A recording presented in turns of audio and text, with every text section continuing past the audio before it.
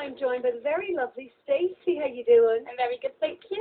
Now, you're one of our more sporty contestants, I believe. Why is that? What do you do for a living? I'm a PE teacher, so all-round sports. Tell me a few of the sports that you do. I've done kickboxing, rowing, netball, football, rugby, hockey.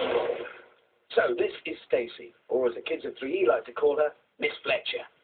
This is for all the kids that I teach. If you put your mind to it, you can do anything.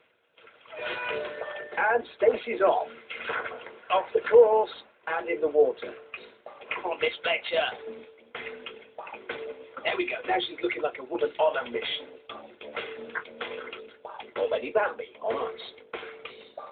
To stay in the competition, she needs to get round this course as quickly as possible. No. Oh, my God.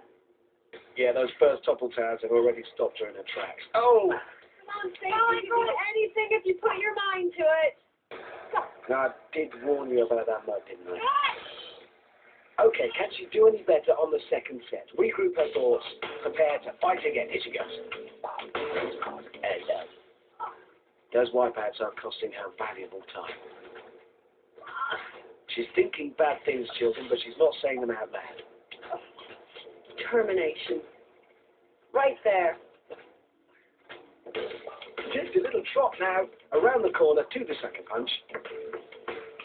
22 boxing gloves. They are all randomly aimed. Nobody's timing them. They just happen when they happen.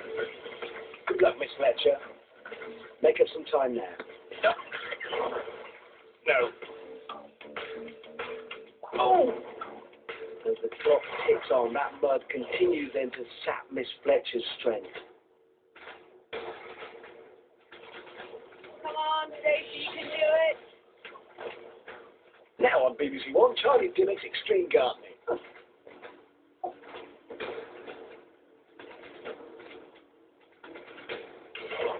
19 other competitors are waiting in the wings to beat this time. Get a move on, come on. Stacey there looking full of energy as she approaches the big balls. Look at that enthusiasm. Just like Stacey says, tells the young children that she teaches, you can do anything if you put your mind to it.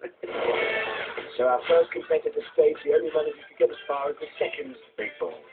But she's not out of the competition, just losing more precious time by having a little slip to the ladder at the end. Come on, Miss Fletcher.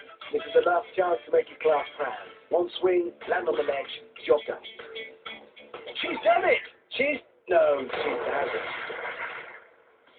As before, the clock ticks on as Stacey has to climb the stairs now to set our first qualifier time of 4 minutes, 26 seconds. Yeah, it's so much harder than what you think. The mud kills your legs. Try my best, that's all I can do. Okay, Miss Fletcher,